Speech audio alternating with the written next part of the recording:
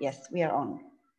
Okay, so welcome everybody, and I'm Fabio Nascimbeni, representing UNIMED, the Euro-Mediterranean University Union, and we are all here in this webinar organized by the JOVITAL project with three aims. We were discussing before with the colleagues to know why are we doing this. So first of all, this webinar is a celebration of mobility, of students' mobility in these troubled time. You know, we are organizing this in the frame of the Erasmus Days. The Erasmus Plus program is supporting JOVITAL and its partners, and so we are happily part of this celebration. Mobility is under attack by social distancing, so we are living in difficult times for mobility, but luckily, technology and approaches like the one of JOVITAL were there before and are becoming even more relevant now, because we are here discussing and advancing on virtual collaboration and on trying to find ways to support meaningful and inclusive mobility and collaboration among our students and staff. So it's JOVITAL, I would say, is more actual and relevant now than it has ever been. So this is, again, first important point. Second important point, second objective, we are here to promote the project finding, to let you all know about the project finding and to engage you. So if you are successful after this webinar, a number of universities will write back to us and tell us, we want to do this as well. We want to embark in the JOVITAL adventure too. So we are ready actually to transfer to other universities in Jordan and outside Jordan. I welcome some colleagues here, some participants from Lebanon and Tunisia and maybe others. So welcome again. We had also registers from Algeria and other countries. And then the third objective is to get some feedback from you, from the participants. You will hear a lot about our findings. At the end of the webinar, we will also present you a new piece of work we are doing. And let's say we still have a few months to go with our project until next April. And of course, this is a moment where we are going public with stakeholders, target users, and experts like you. And so we would like to get feedback. We think the number of participants is perfect for this. So it's nice to see people there. So feel free. We'll try to be brief with the presentations and to have some space. I will be keeping the time as much as possible to allow all of you to give us your feedback and hopefully to improve together. Having said this, I will stop and I will just a small change in the agenda. We won't have Nancy Ayarmech with us. So it means we are having a few more minutes for discussion, and we are having Eric Schopp as the first presentation from Technical University of Dresden in Germany. Is the JOVITAL project leader. And so we would like to hear from Eric about the JOVITAL project and the whole adventure. Where are we in this project? Thank you very much, Fabio, for the introduction. Hello to everybody. I try to share my screen, just a second.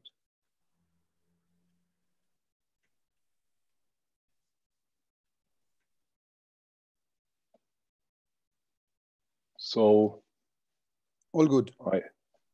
Okay, now how get I rid of this? Miniaturize this. Okay, so welcome everybody. I am asked, instead of Dr. Wissam Tavile, postdoc at my chair and the practical manager of our JOVITAL project, to give this introductory presentation on his behalf, because he can't speak today, but he's listening and participating remotely. So it's about the JOVITAL project. My name is Eric Schopp. Now, let's see, now we have to go here. Fine. I had the chair of Wirtschaftsinformatik, Information Management at Technische Universität Dresden in Germany. In the middle of this screen, you see where Dresden is allocated in the eastern middle part of Germany. On the left side of this screen, you see our research focus in the last 20 years. Now, culminating in the actual debate of digital transformation. You see two pillars: corporate communications and knowledge management, very important for business organizations, but it's all about communities to develop and to support and to manage. So it's community management we are really focusing upon, and the digital transformation of communities is to be done in knowledge communities and in learning communities. So if it comes to the e-learning discussion, we see this as a digitalization of learning processes, and those are done mostly collaboratively. That's the issue of our impulse.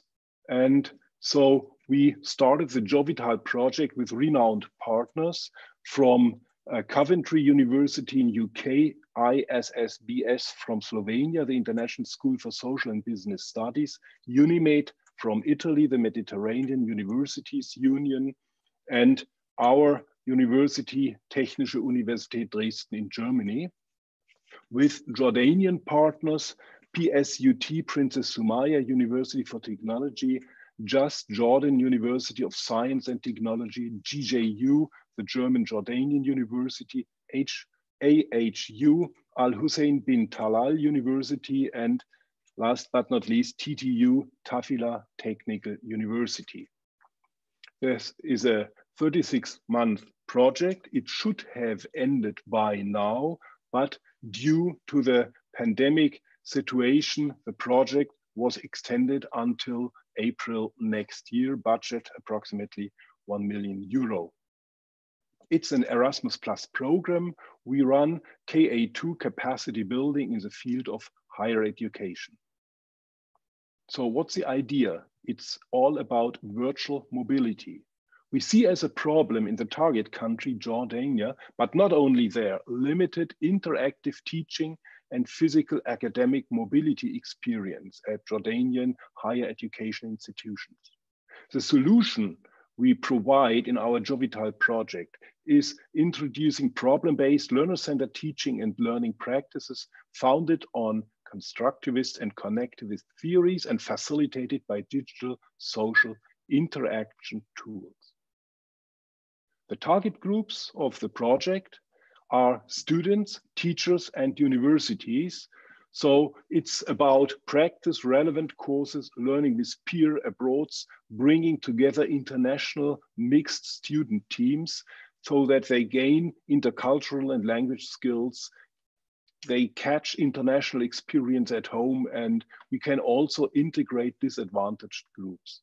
Teachers are trained with e-teaching capacity building, better students engagement, how to do that, how to integrate the students, how to foster interactivity, etc. Academic visits, staff mobility. I will come to that in a second. For the universities, it's very relevant. It's a wider outreach. We establish best practices and we integrate our Jordanian partners into the European higher education network. What are the main objectives? We qualify teaching staff at Jordanian higher education institutions to adopt modern pedagogical and didactical methodologies in virtual learning settings.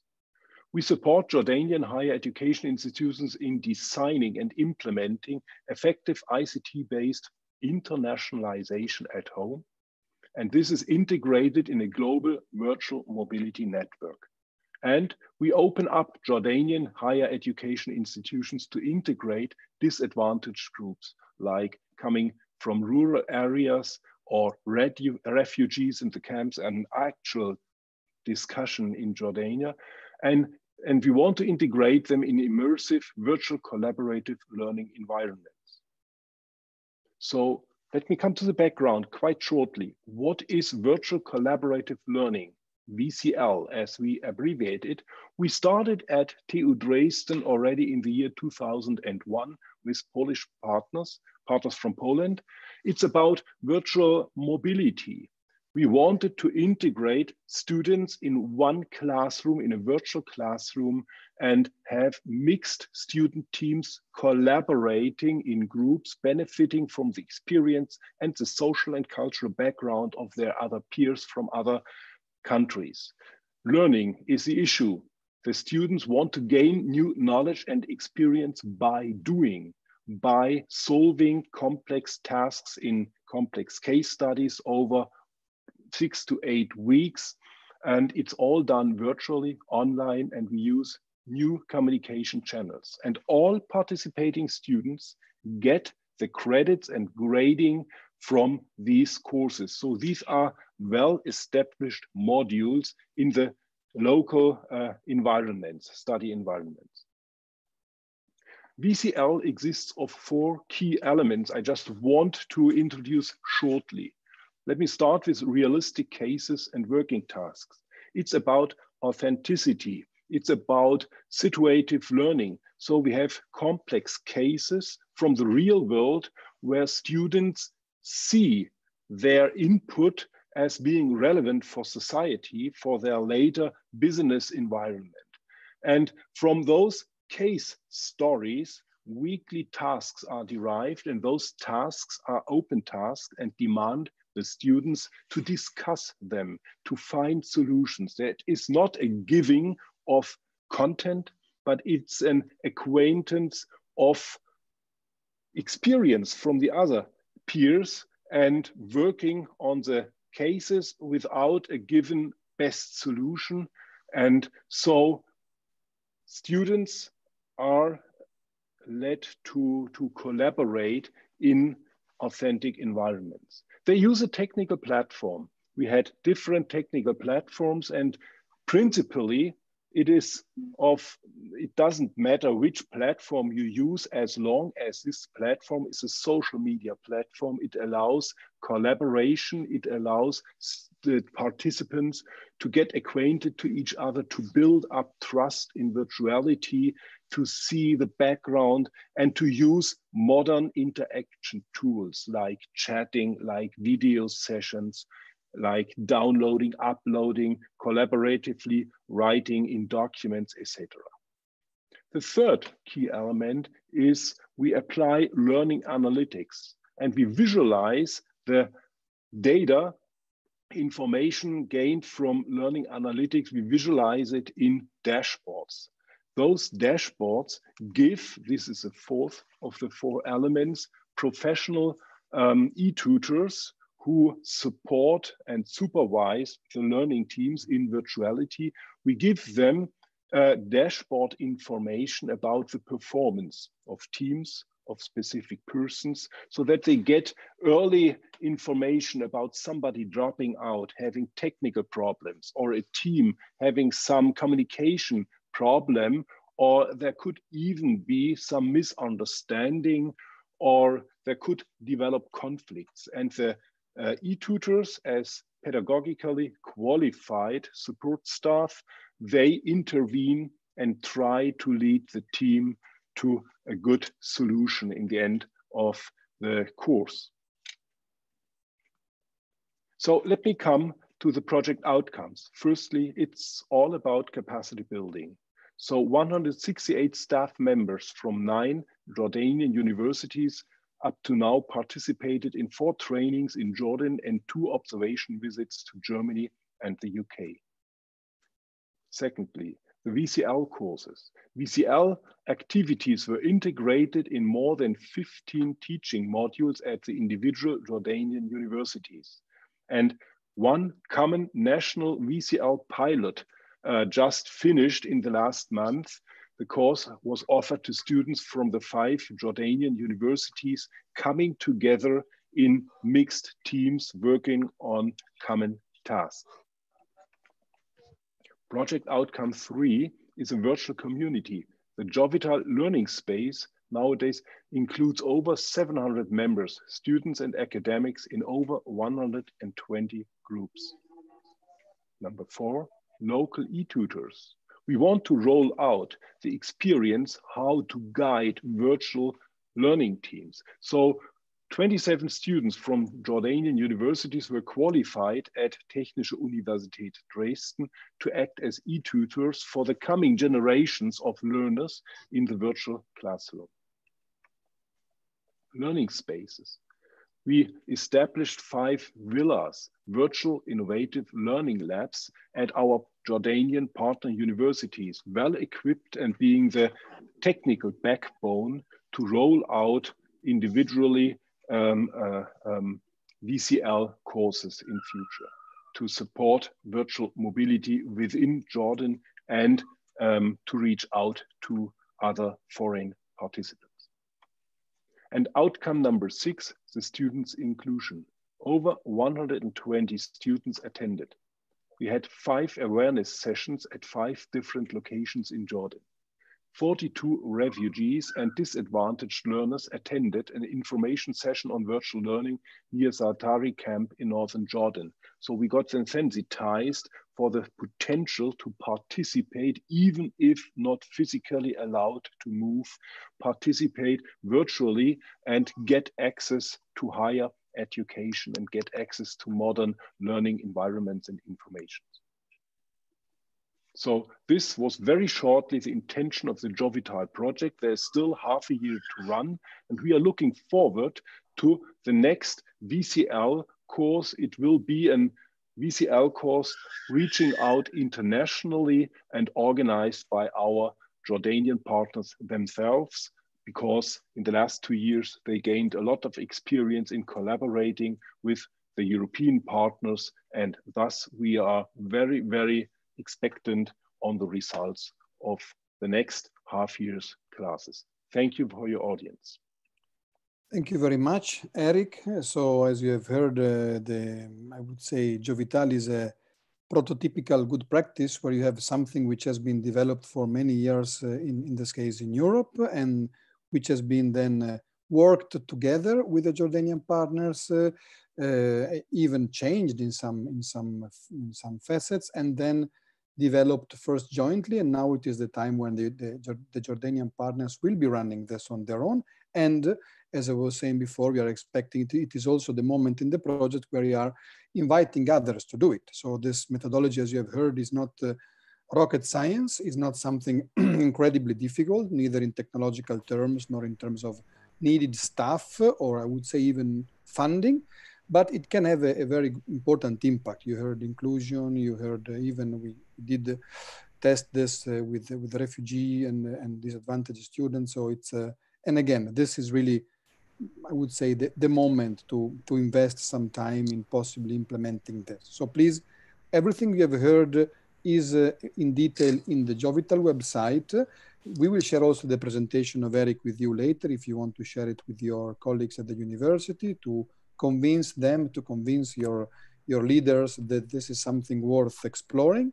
And again, on the website, you have the possibility to express interest to become a future tester or a future implementer of this methodology. So feel free to explore the website and to express your interest there. All right, now, together with teaching, also internationalization, and with mobility, also internationalization has received, I would say, a big hit by the crisis and the consequences of this. And so we are now entering into a presentation where we are hearing from a European and a Jordanian colleague, two colleagues actually, two partners of JOVITAL, where we will discuss virtual collaborative learning as a strategy for specifically internationalization. Actually, it's which is another important component of university's life, which shouldn't be left alone, since we're only thinking now of teaching and how to get online with teaching. Internationalization is also at the core of JOVITAL and is also at the core of the concerns of all of us. So I think, Catherine, you will go first, and then you'll be joined by Adi. So floor is yours. I think you can share your joint presentation. And in the meantime, if my message for the participants, if you have some questions about the presentation of Eric, please feel free to use the chat. We don't want to interrupt the flow, but feel free to use the chat to ask questions, and we will pick them up with Eric later on. Catherine, please.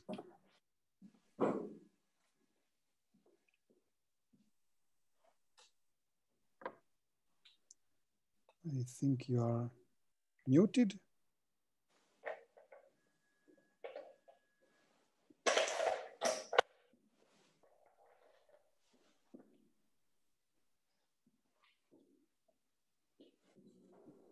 Excuse me, is that better? I'm sorry. That's much better. Excuse me. So, thank you to Fabio for the introduction. So yes, I'm Catherine Wimpenny from Coventry University. Very pleased to be in this session with Adi, who's from Princess Rumarti University in Jordan. So as Fabio shared in this next part of the session, we're going to start with some wider context sharing before really going into some of the key activities of the project and how we've been planning and implementing virtual collaborative learning.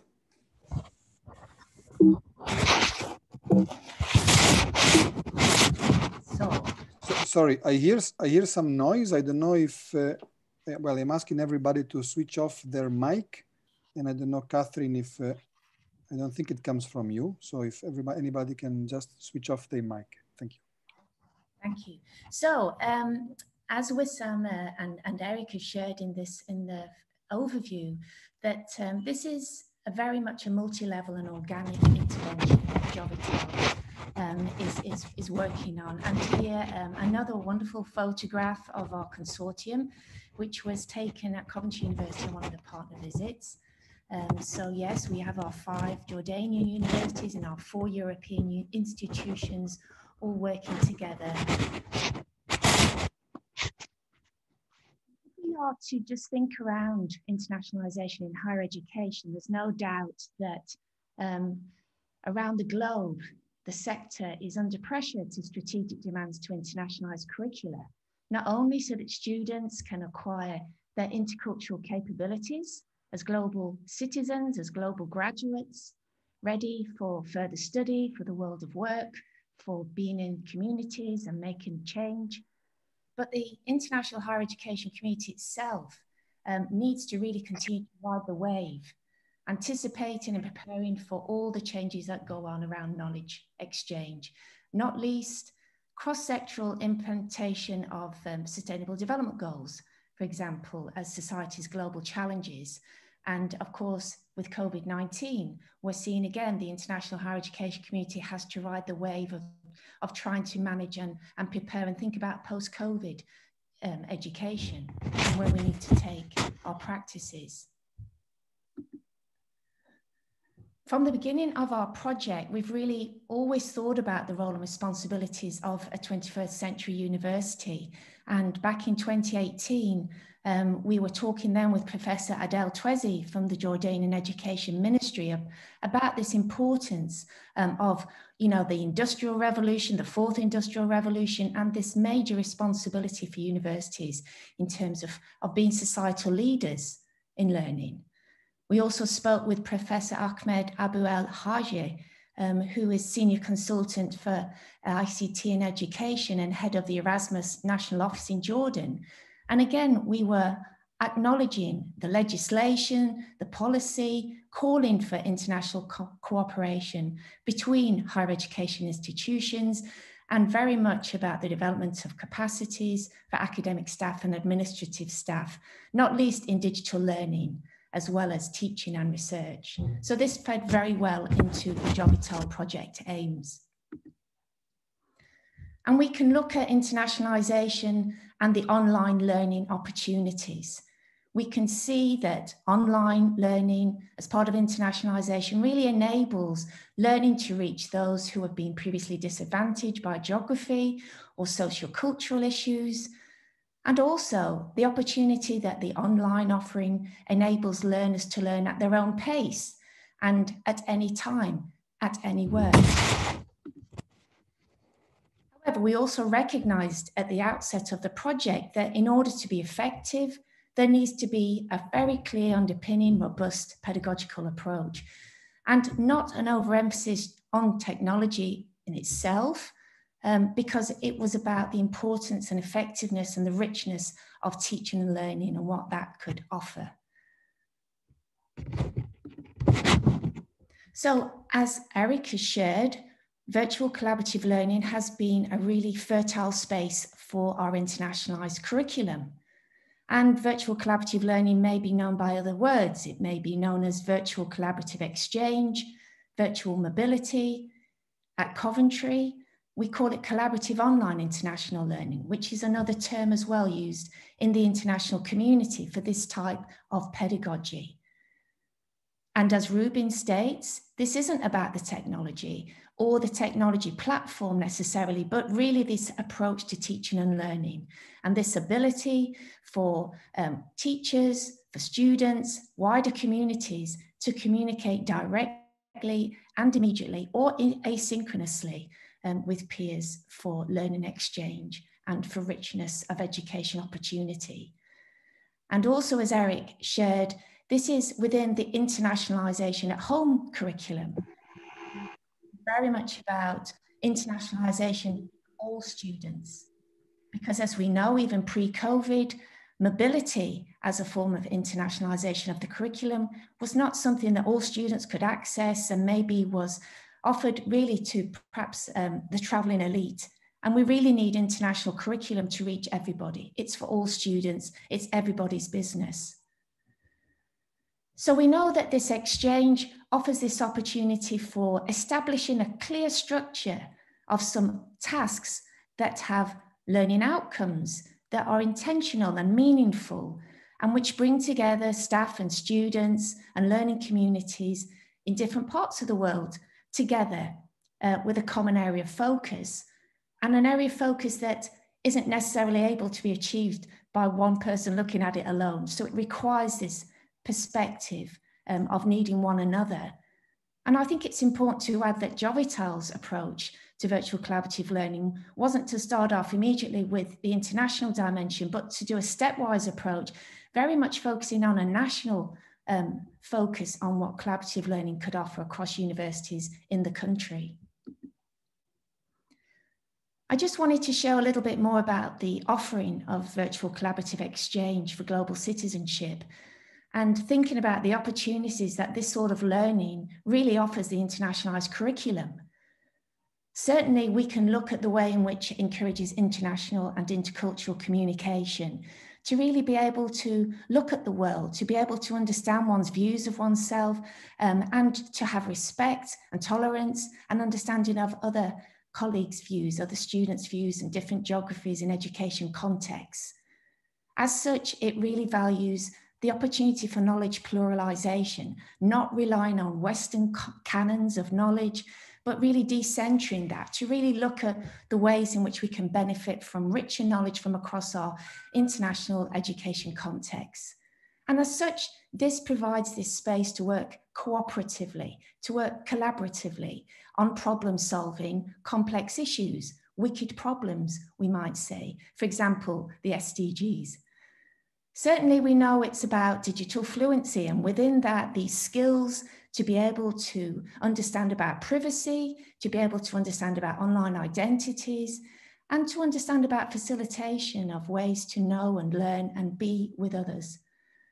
And not only is this a focus for the disciplines, because the richness of understanding disciplines through an international perspective is so key, but this space also really lends itself well to cross-disciplinary, interdisciplinary, and transdisciplinary.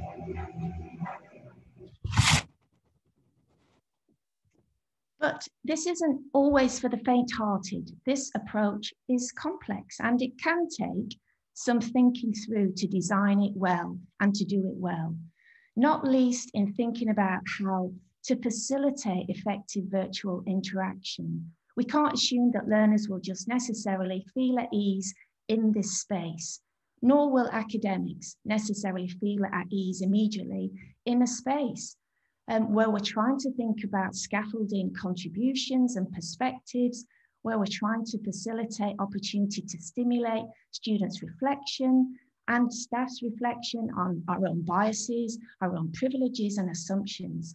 And so we really understand about the importance of thinking about this carefully, thinking it through so that it's a meaningful use of people's time and space. So for the project, just to share a little bit about how we set about understanding the context that we're working within, there was a real focus on a needs analysis, thinking about the Jordanian higher education context, sharing the European context, and having interviews, as mentioned, with experts from government and policy, as well as in the education communities and the universities. We did a country report looking at the state of the art for Jordan and the ambition. We looked at institutional reports of resources locally for staff and students, and appetite for virtual collaborative learning. We did this through expert forums and focus groups, and we used known tools like the DIC-Comp tool, Digital Competencies tool, which really looks at issues around information and data literacy, communication, collaboration, etc., digital content creation. So we used the tool, but in addition, we looked at issues around barriers and enablers at the university sites, which would inform the action plan of our project. And these recommendations from the needs analysis enabled the work packages that we've seen and Derek has described in terms of what's been happening commence.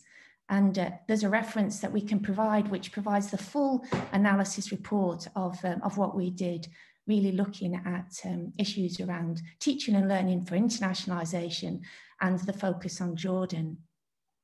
I'd say in summary from what I wanted to share that overall it's been very evident that each university is on its own path within this. You know, there was differences across the institutions as there is across the institutions in Europe as well. And this relates to perceived requirements for training and development and how people feel they already are equipped with the necessary capabilities while others were wanting to have more support and training. But what was clear and has been clear is that we knew that our practice would be most beneficial, through these ongoing supportive mechanisms using our community of practice framework. So at this stage, I'll hand over to Adi to continue on. Thank you so much, Catherine. And I'll echo what has been presented so far by Dr. Eric and Dr. Catherine on this project, so that I'll also keep it as short as possible to open the chance for our participants to ask and participate if you have any questions so far. So the areas of focus of JOVITAL, as mentioned before, were to take an overview about the institutional level and the institutional situation of the 5 partners in Jordan. And I think that they give a whole optimistic idea of what we can do in the near future in terms of e-learning in general as a big umbrella of online teaching, online learning, and also the new term that we all have been studying and conducting, which is VCL. That stands for Virtual Collaborative Learning.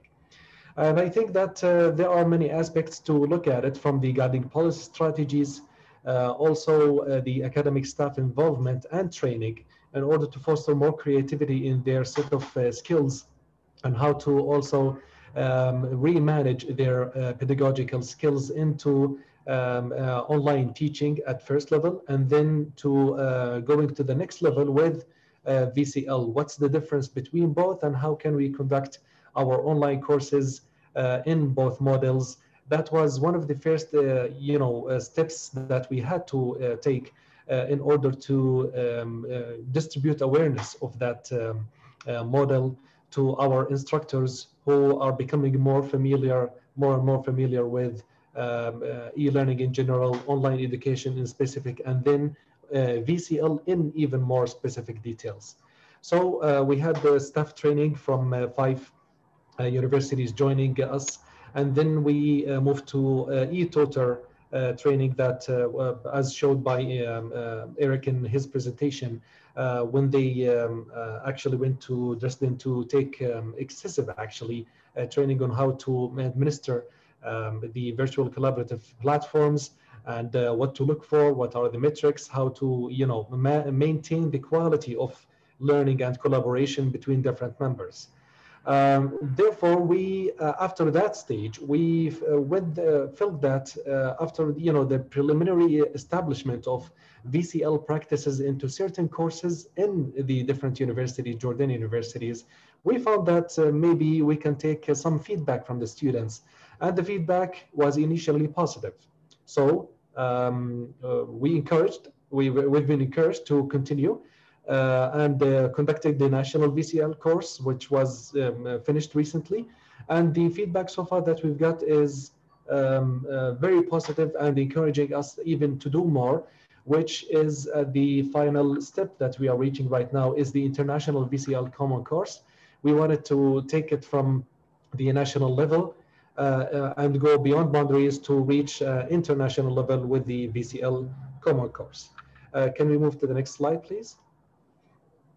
So, experiment of national courses. I would also mention here that some of the feedback or points that we've got from our students, whether in PSUT as a local player in the JOVITAL project, or it would maybe echo some of the feedbacks and reviews that were received by other students in other universities.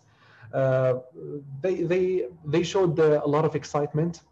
They have so much of positive feedback by showing how that affected their learning spectrum and learning, I would say, pace when they try to collaborate and communicate actually with students and peer students from other universities, especially for those who are maybe also in the same specialization or even in the different specialization. For example, if some student from IT is collaborating or in the same group of a student from English language or English literacy, they would try to find a common way to communicate and then to collaborate on a common project inside a certain topic in the course.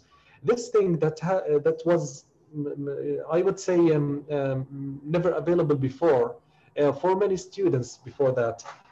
Because that's due to the nature of VCL. And I think that what lies at the heart of VCL is the intercultural aspect and the interdisciplinary aspect.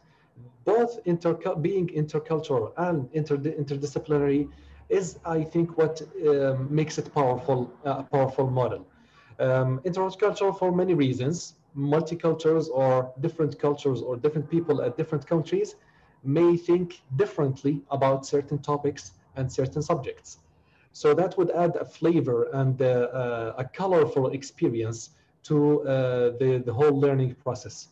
And for the interdisciplinary, for sharing different views from different angles would also enrich the learning process, I believe. So what about giving all of that together for the students in order to enrich the learning process?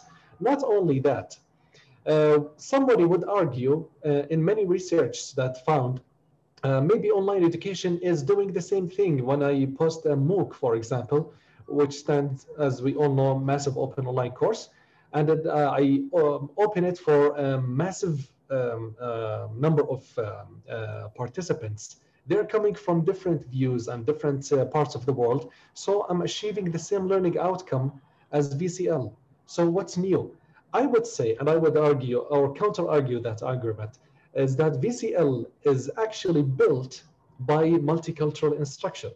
Instructors, for example, when they build a certain course, we see nowadays that MOOCs are being published by a certain university solo one by itself. And then they would publish it to the world. Depending on the reputation of that university, etc., maybe this course would have the chance to be expanded and then reached worldwide. But then what about other universities who maybe would not get this chance? Maybe VCL would provide them with this chance by trying to note this difference by first collaborating between multiple instructors and designers to build this course and then provide it with for multinational students and participants. And I think that's the case with VCL. It's intercultural and interdisciplinary from the beginning, from the very first step when it's being designed and developed and then published to the rest of the world. So that's our idea of what we've got right now. And we are keen to continue in the phases of developing even more and more national courses, national VCL courses and international VCL courses. I would also support the idea of the need for strategic movement and involving more intercultural sense and thinking when we are building pedagogical practices into our online courses from now on. And I think that our students loved it. One of the things and comments that I've received from PSCT students and some other students in other universities, maybe my colleagues who are attending right now from GJU, and Tafila, and Al Hussein University, they are very respected universities, and they can even share even more insights about that. I think many things that have been received, and one of the notable comments, and I'm reading and quoting one of the students, I love learning many things in such a short time. I repeat, I love learning many things in such a short time. So that's one of the VCL practices that has been blended in one of the students' courses. And maybe he actually had the idea to compare between the same maybe subject that has been taught over like multiple weeks, and how much and how rich was that when it was implemented in a VCL model. I think that would summarize everything. One last note I would say is that maybe the pandemic, when it came right now to show us the importance of going maybe online and seeing the importance of getting connected with different people from different parts of the world, I don't like to link online learning in general to COVID-19. I don't like this linkage actually. Maybe we can start thinking strategically and influence also the decision makers in Jordan and around the world to retake another look at e-learning in general, online MOOCs, and then VCL specifically, because I think VCL has a huge potential, not only in Jordan, but around the world, to actually help decision makers to edit their regulations and even come up with innovative ideas and how to adopt this model and better shape the learning experience in all universities. Thank you so much for listening to us, and happy to hear any comments or questions. Thank you very much, Catherine and Adi. I mean, it was a perfect joint work, starting from the big picture and then going to the student, the individual student, which is actually our main concern here. Actually, you received one question, but I think it is the most important one. So it's better to have one very good question that we can then elaborate on also later on. That is by Dr. Maher Al-Haber, who is wondering if there is the possibility to join our working group, in this case, your work group, thinking about the Jordan universities who are bringing this forward. And Wissam correctly replied that, of course, it is possible, but I wanted, before moving to the more strategic level with Mohammed, I just wanted to hear from you. I don't know, Eric, or maybe also from you, Wadi. I mean, in Jordan, you are working on this, not only within your university, as you said, but with other universities. So if there is another university who is not a partner of JOVITAL, apart from getting in touch with us, of course, but what can they do now until we are funded by the European Commission, and also in the future? Yes, I think now with two things that I can answer this question is that there is still a room of training that we need to conduct within the premises of JOVITAL project, and it has to reach multiple instructors in Jordan outside of the borders of 5 partners. So definitely Al-Balqa is more than welcome to join when we distribute and announce that workshop. Afterwards, the effect of JOVITAL project needs to sustain and to maintain this sustainability, so to speak, for the next 3, 4, 5 years. Maybe other type of consortiums can be established in order to gather more Jordanian universities under this model. So Al-Balqa University, very, very well established and well-reputed university. We are more than excited to have you on board with us on the next phase. Inshallah, we will share contacts together and to keep in touch regarding this. Fantastic. I'm already ticking the box of the engagement objective of this webinar. So it's very, very important. Thank you both. Okay, so we are a bit late, and so I would like to move, since you let's say hinted to the possibility of more Jordanian universities. I would say even all Jordanian universities could be starting with this model, of course, depending on the interest and then on the capabilities. But at the same time, you need to have also some something, let's say, a positive reception from above. Of course, this is something which, if it has to work in an ecosystem, also policymakers and the system as a whole must be moving towards innovation. And I would like to ask now Mohammad to tell us about the challenges and opportunities of vertical collaborative learning in Jordan. Think with an eye also, here I'm talking to the non-Jordanian colleagues, that this could happen exactly the same in your countries as well. And especially if you can tell us something about what is moving in Jordan. No? There are some important news, and it seems that the system is becoming more receptive towards this. So Mohammed, floor is yours.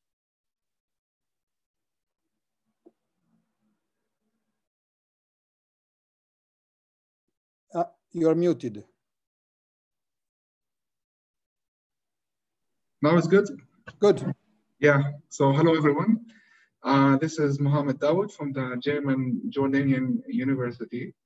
We're part of the JOVITAL project, and we have gone through this pandemic experience during this project and witnessed some changes in Jordan in reaction to the pandemic, which affected online teaching.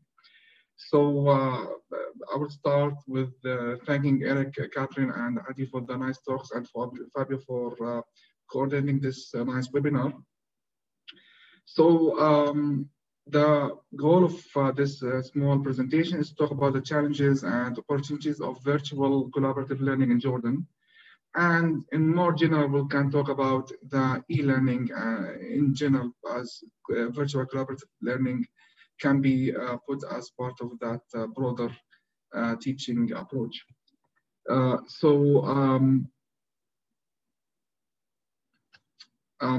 We'll talk about the challenges of virtual collaborative learning in Jordan. Now we have a transition, I think, and this is happening in most countries in the Middle East. And if we compare Europe and with the Middle East, Europe has already established the implementation of online teaching tools, and they have done a nice job in that regard.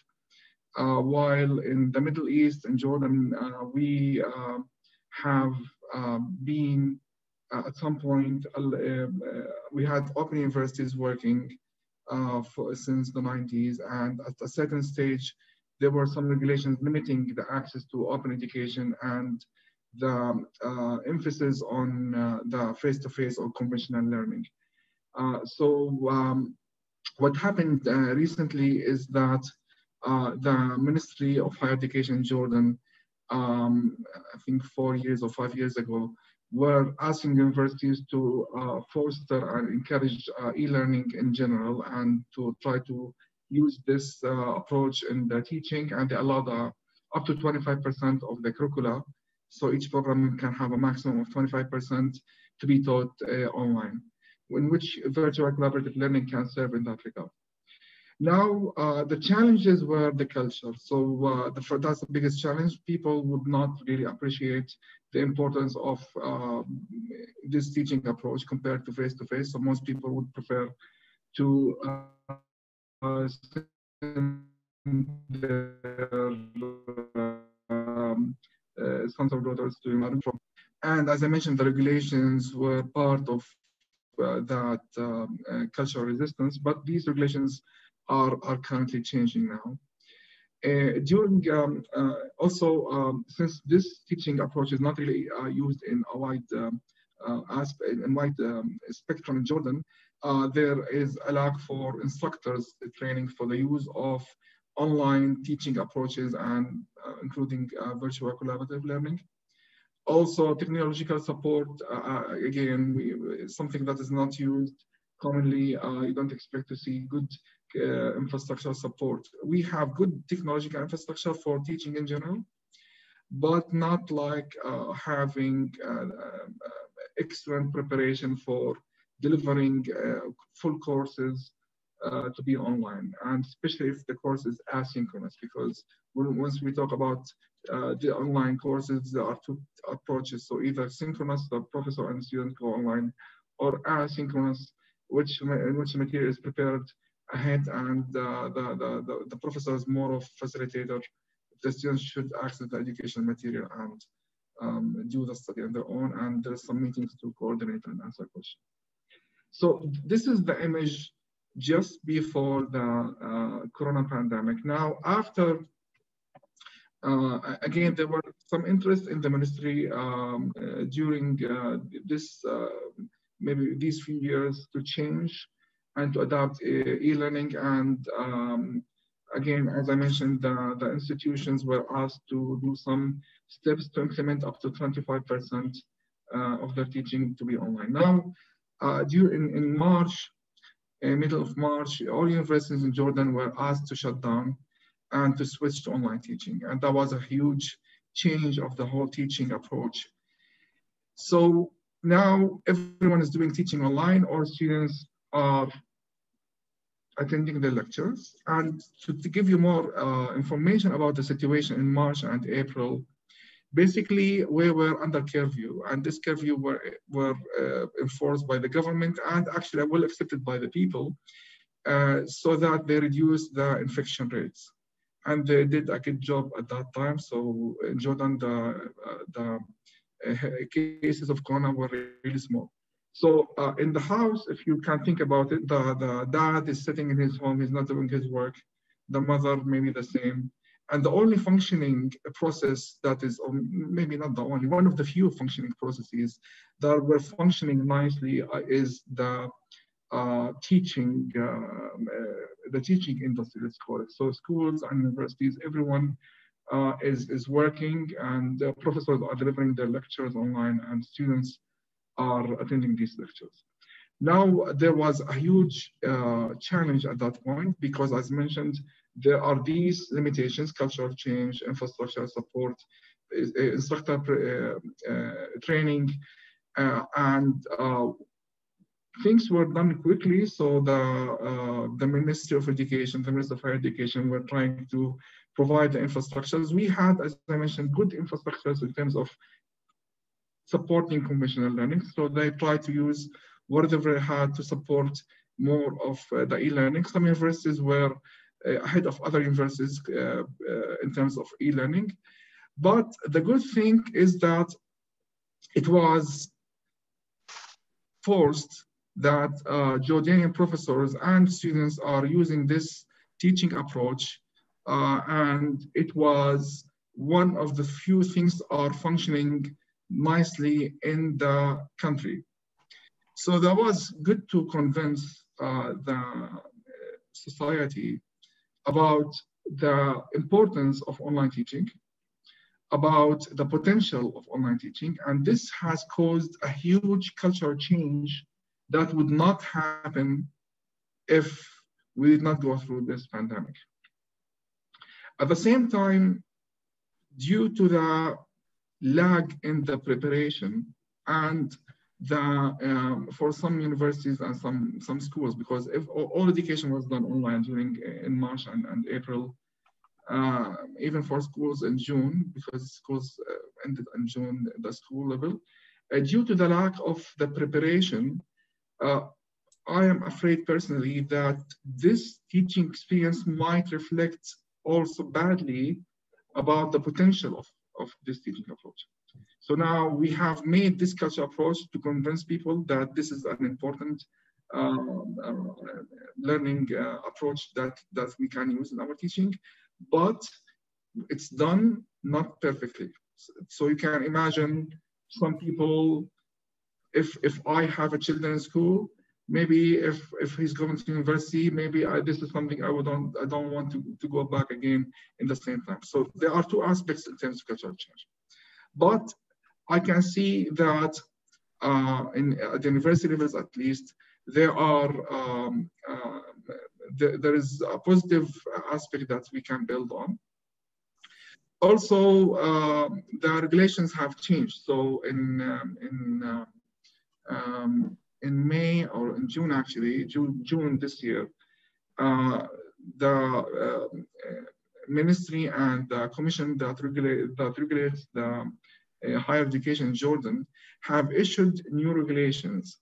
And this regulation has, for the first time, allowed full online programs in Jordan. And you can see that in March and April, we have gone through this enforced online teaching for all universities and schools. Just 3 months after that, the ministry and the commission that regulates higher education in Jordan issued new regulations for allowing online programs to be done fully online.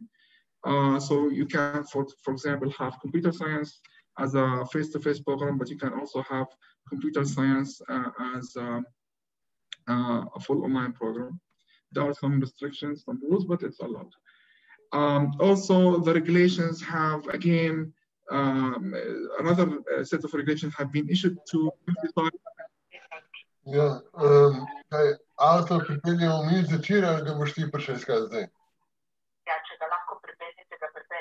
I think there's some noise. I'm not yes, sure. I think the mic was now closed. Please go ahead. Yeah.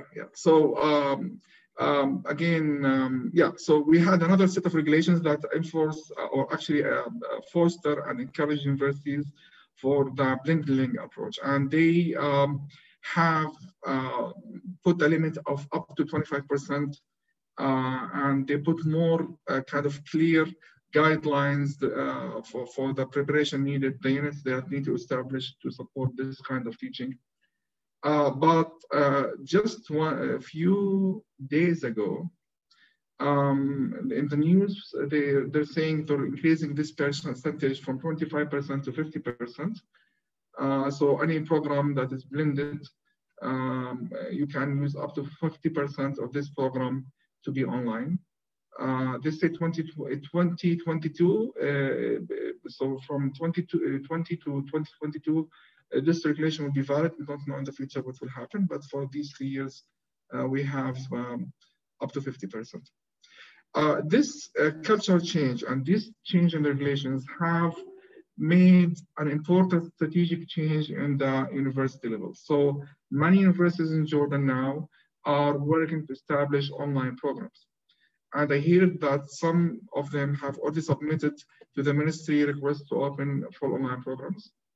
Also, in which virtual collaboration can serve a very important role. Some universities who have special situation like German Jordanian University. So for us, we as part of our programs, we send our students for 1 year in Germany. 6 months of this 1 year, they study in German partner universities, and 6 months they work on German partner companies. So for us now, we're considering how can we strengthen our German dimension and our European dimension using online teaching. We can ask universities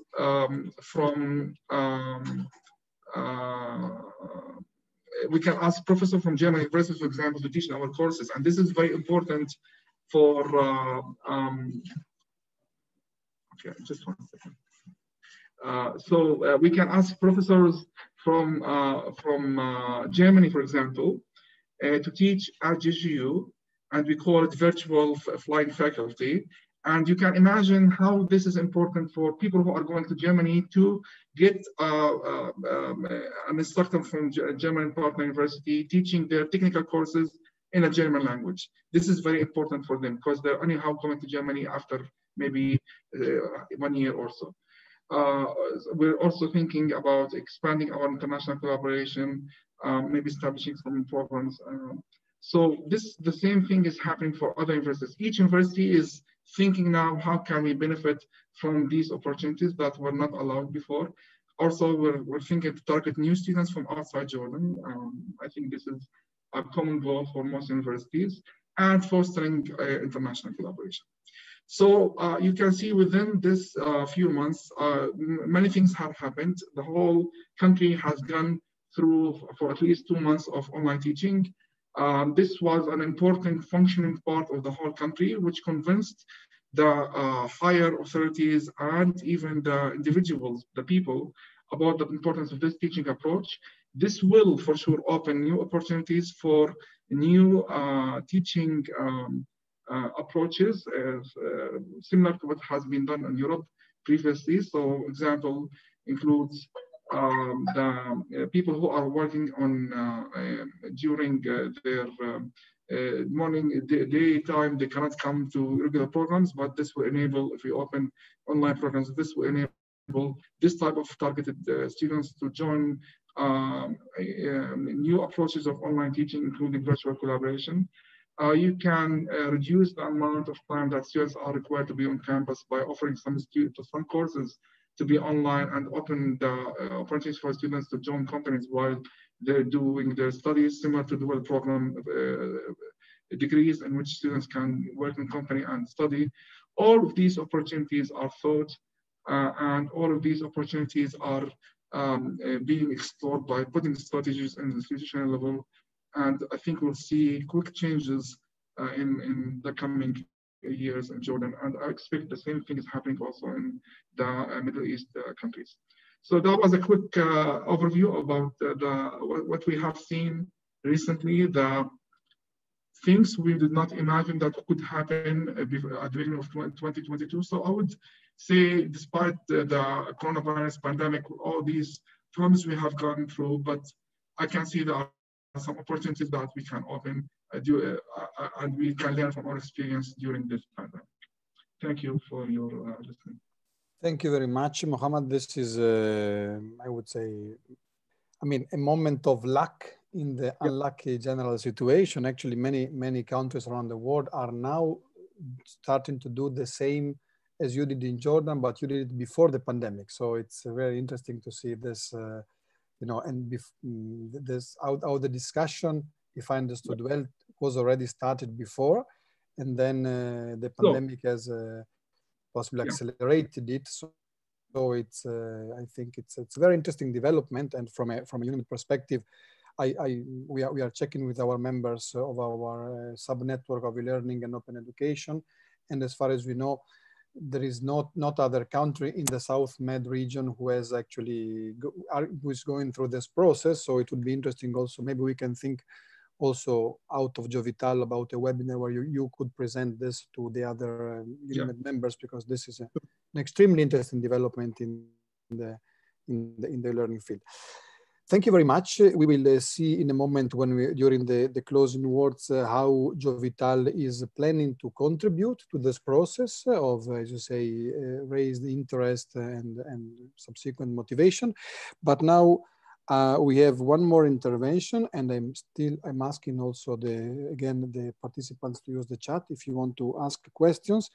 We have now Arinola Adefila and Alon de Winter from Coventry University, and Nada Trunk after this, who will be giving us an insider testimonial as being JOVITAL partners on a number of things that have taken place within JOVITAL, namely staff training and e-tutors work and qualification, because as you know, I said before that this is not an expensive nor a difficult thing to do, but you need to engage your staff, of course, teaching staff, you need to engage your e-tutor. So let's hear from the colleagues how this staff has been engaged and can be engaged.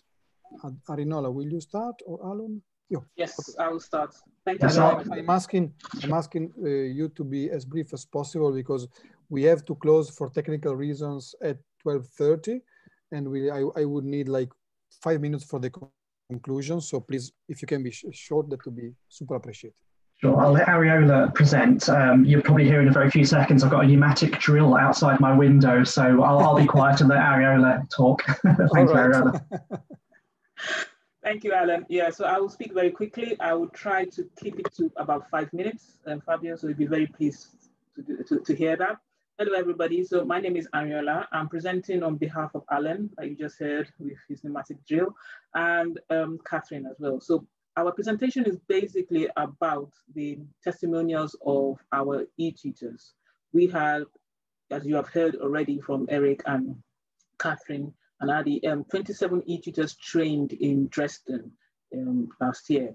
What we have done as a team is to evaluate their experience. So we have two dimensions to that evaluation. First of all, the experience of the e-learning, of the e-tutoring qualification itself, and then their experience of being e-tutors at the national VCL that took place a few months ago. So we have already said that the e-tutoring experience was basically to support the Jordanian staff from across our 5 partner universities to understand how to become e-tutors, and so that they can learn about motivating individual students and encouraging them to work on the VCLs. There are some aspects of it that involve conflict management and solving problems in different groups, and that was very important for the training in Germany, specifically because most of the students were not necessarily social science students.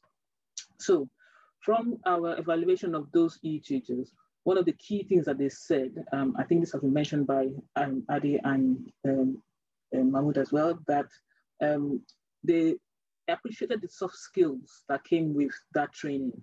So a lot of them were able to understand and experience emotional intelligence skills, understanding how to work with conflict management, and obviously the intercultural competencies that we've all been speaking about this morning. You would have noticed that the students came from different universities, some of them urban, some of them rural, or in different parts of Jordan, and that was quite essential for them. They spoke a lot about how they learned from each other, even though they were in the same country. So VCL gives them this opportunity, and the training itself afforded them the opportunity to learn, experience how to deal with intercultural differences in a small space. A lot of them thought that the e-tutoring experience was a privileged position because the e-tutor is between the lecturer and the students. And this peer learning experience was kind of new for a lot of the participants. But there was, as we just heard from the last speaker, that Jordanian universities they thought that there was lack of infrastructure and resourcing for efficiently undertaking VCL in the universities. So these kind of things were quite important for the students. Adi spoke about how the students spoke about soft skills. So they talk about learning all sorts of interesting things in one class. And that was quite important for them. So they kind of said that this was very important to undertake the virtual learning. And we found that a lot of the students were keen on the intercultural experience. So going to Germany, like we just heard, learning about a different culture. Most of them said that it was completely different from their own experience. And they learned how to be tolerant, to be respectful, to understand other people, to understand mindsets, worldviews, and just basically for them it was important that they could put this on their CV. So we found that the students were quite thoughtful. They were quite thinking ahead of their own careers, and they were of the opinion that working as e-tutors will help them in their careers. After undertaking the e-tutoring experience with the National VCL, we found that a lot of the e-tutors had already started using the practice and the skills they learned in Germany in different areas of their lives. So some of the e-tutors, for example, have started working as researchers, in different places. And they were talking about how the experience of the 21st century skills of soft skills that they learned in e-tutoring enabled them and enhanced their work in their work environments. And there was one particular very interesting case of adaptation.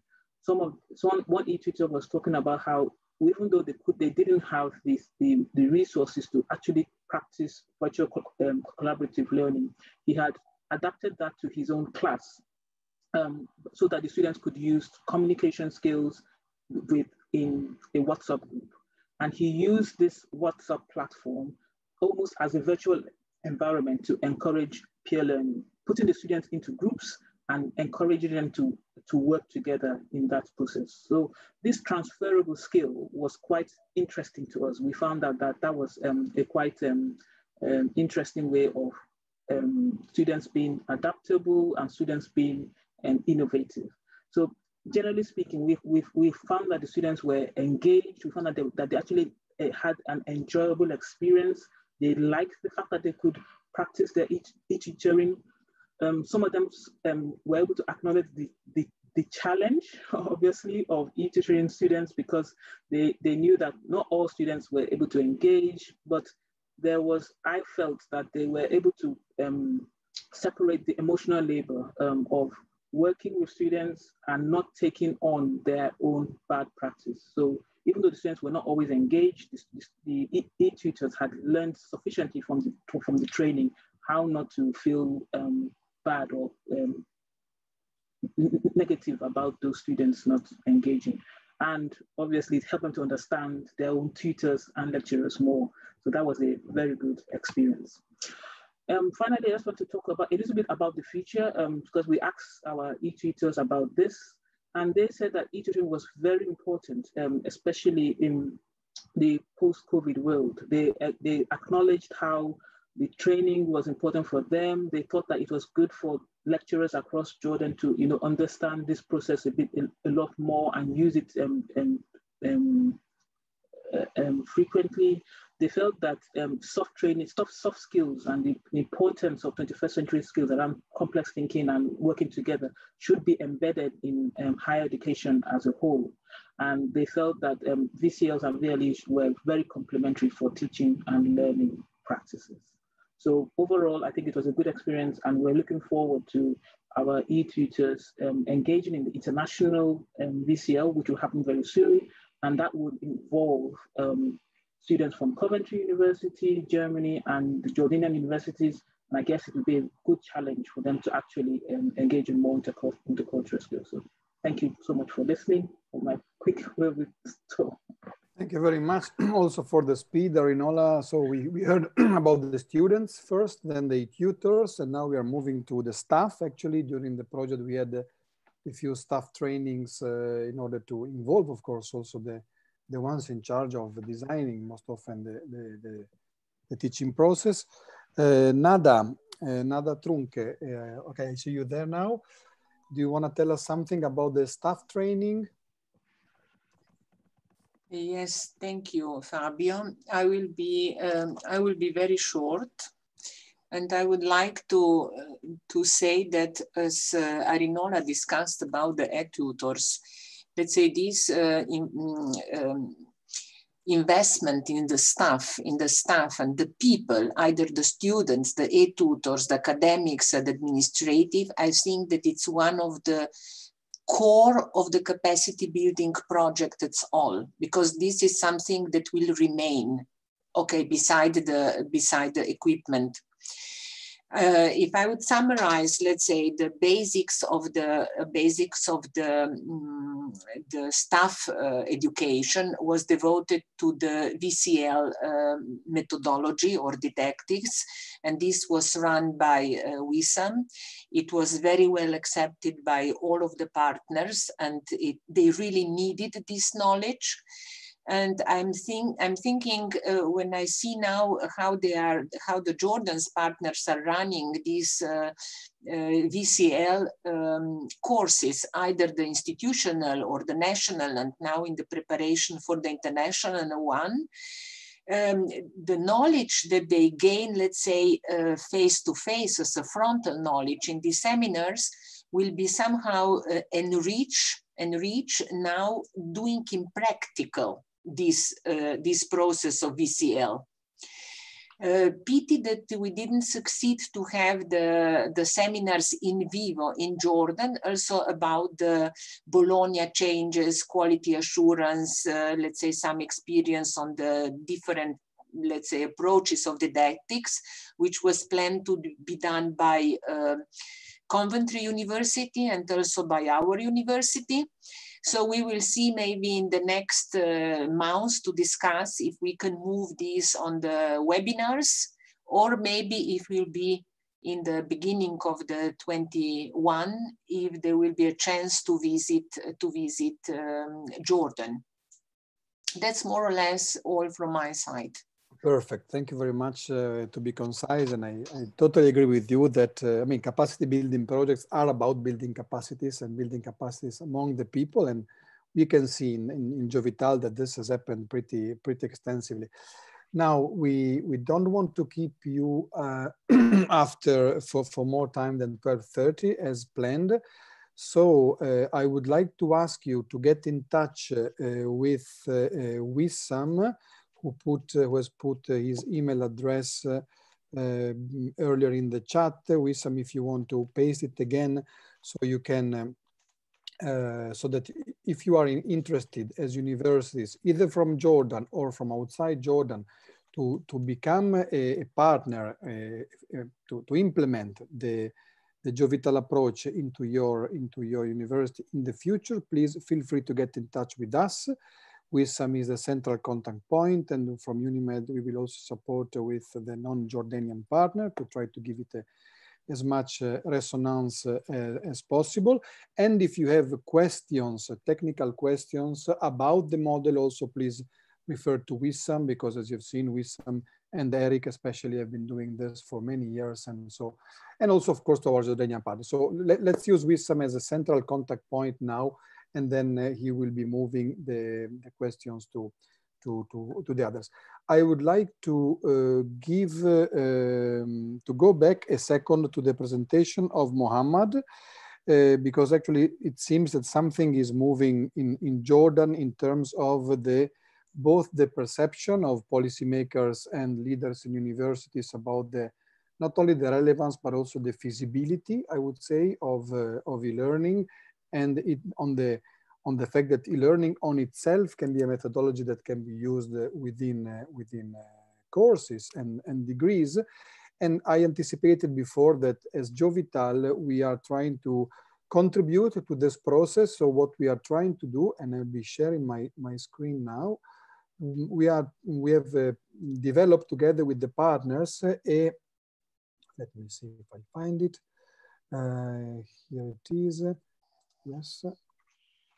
We have developed together with the partners can you see now this position paper? Can you see my screen? Yes. Yes, we see it. Okay, thank you. So this, as you can see, is a super premiere. We were thinking on whether to share it or not in its current final draft with you, and we decided to do it, also to ask for your comments now and also when this document will be launched. So this is a document. From the title you can see Virtual Collaborative Learning, the way to go for quality higher education in Jordan, and it is a position paper. So it wants to basically state in one page, 1 or 2 pages, no more than that, the position of the JOVITAL partners with respect to this issue based on what we have learned, on what we have seen. You have seen that we have been doing a lot of research and a lot of evaluation about all the process of JOVITAL. And actually this is a document that is mostly addressed to Jordanian higher education policymakers. It might be also, it might also transform to something more regional. So we might also think of something similar for the South Med region or for the countries also around Jordan. And here, these are some points on which we all agree about the benefits of virtual collaborative learning when properly organized, as we have done in JOVITAL, the relevance of it, especially in this specific moment, and the fact that we believe that virtual collaborative learning should become a stable component of e-learning in Jordan. So these are just three statements, and we would like this document, this position paper, not only to be pushed forward by us as JOVITAL, so by the project, but also by as many stakeholders as possible. So a moment will come, most probably in the next months, when we will be asking all Jordanian universities and all participants to our events like this one and like the trainers to support this statement. We still don't know if you're asking for signatures, if you're asking for a pledge. We are still working on this. But the idea is that this wants to be a bit of one of the components of this movement toward not only more relevant e-learning, but more, I would say, systemic e-learning within Jordan, given the specific lucky moment that we are having. I would like, it seems we have a few more minutes. We don't have to close at 12:30. So I would like now to open the floor to everybody for you to comment on what you heard in this webinar, and also on this idea of the position paper. If you think that this is something, I don't know, also if Eric as project coordinator or Mohammed or the other partners want to say something about this. This is, we believe, something important to give a sign of not only of, you know, what we did worked, but what we did can become systemic. And then, of course, it will be not up to us to decide, but this is the idea. So I would like to open the floor for anybody. You can feel free to speak if you want. If you want to take the floor, I think we can have a few more minutes for a few interventions. Thank you, Fabio. I think I'll be short. In fact, thank you first of all for this opportunity. It's the first time that I heard about this project, and that seems to be very interesting to our university. In fact, we conducted in the past some other projects, mainly about master degrees in our university with JGU and with the Tafila University also, and Birzeit University and the German ones. So I'm really happy to be with you, and I'm ready to share the experience we made in Tunisia and also your experience in our university. Thank you.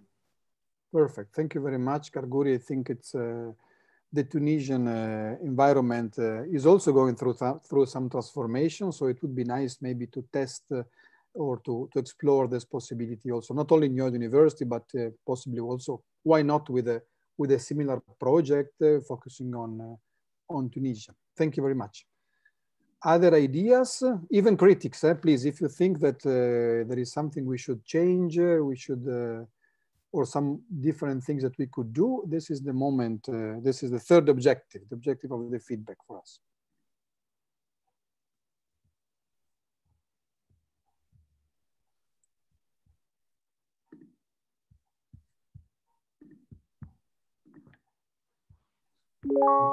I know this has been a long event, so silence is very understandable, and lunch is also coming over. So I don't know if, Catherine, from your Coventry perspective, you are pretty far from Jordan. I mean, not of course in collaboration terms because you are a member, but the situation in the UK and in Jordan is very different. Like, I mean, so how do you see this possible pledge, this possible process of gathering interest? I think it's great to share this position statement. I'm all for it. And I think it's just really an opportunity to validate and show a commitment to what is going on in the project and what its aims and ambition are. And I think if there's opportunity, you know, that our consortium, you know, we're co-curating this together, but also that we can push it out to wider colleagues within the sector to commit to. I think this is great. You know, we had a wonderful visit to Jordan. We visited a lot of the universities, and it's always you know, great to be part of these projects where we learn with and from one another. So yes, I just wanted to thank all the partners, and it's been good to be here today and listen to everyone and all the work that's gone on. And thanks to you also, Fabio, for facilitating us so well. helping keep the thread going amongst all the efforts. So thank you. Thank you, Catherine.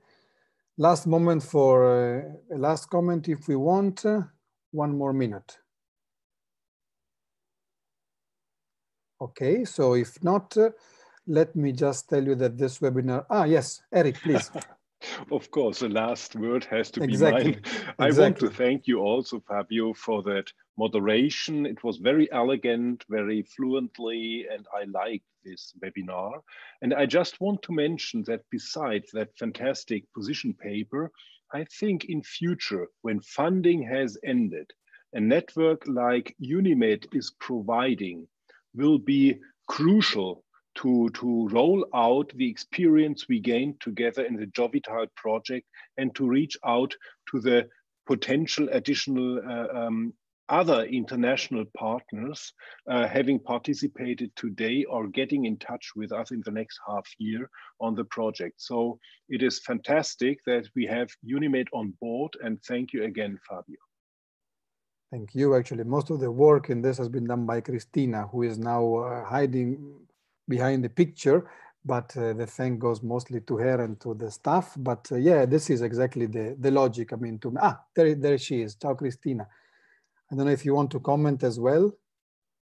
It seems that when the video is not on, you don't exist, but I've been here since the very beginning. That's called the Video Society. The Video Society. Thank you, Fabio. It's been really interesting webinar, and I'm happy that we have also other members of UNIMED from Lebanon, Tunisia, and Italy. And yes, it would be really good to expand and extend what we are doing in Jordan to other countries to increase what we are doing within this community, while waiting for the COVID-19 to be over and meet again. But I think that, yeah, we're getting very busy and tired about screen time, but those type of methods where you can really engage with people from different countries, culture, disciplines, universities, is really effective. It can really make learning more meaningful. Thank you very much. So full commitment on behalf of UNIMED to multiply and to extend this as any useful thing for our teachers and learners to other countries and contexts. Thank you, Wissam, for posting again the blog of the website of JOVITAL, where we have also some testimonials, video testimonials from students and teachers that can be useful also for you to advocate with your leadership to experiment this into your university. Thank you all for participating, and see you in the next occasions, and be ready to comment and to participate in our position paper. Bye-bye. Bye-bye. Thank you, bye. Bye, everyone.